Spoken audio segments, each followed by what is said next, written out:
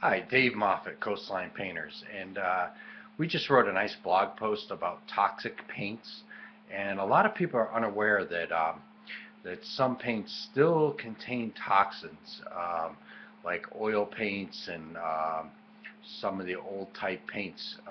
There's obviously lead; you don't want to use that. But now today, we're lucky. Benjamin Moore and many of the other brands have non-toxic paints with very low VOC, so they don't give off any fumes in your house or can possibly injure people with chips of paint. And they're very low odor and very good products to use. So at Coastline Painters, we're always striving to give you the best information that's out there. I would encourage you to call us for any information or any tips. We'd be glad to help you. And definitely come to our blog, coastlinepainters.com, and check us out and call me for an estimate or evaluation on your home. We do a couple other services. Thanks a lot.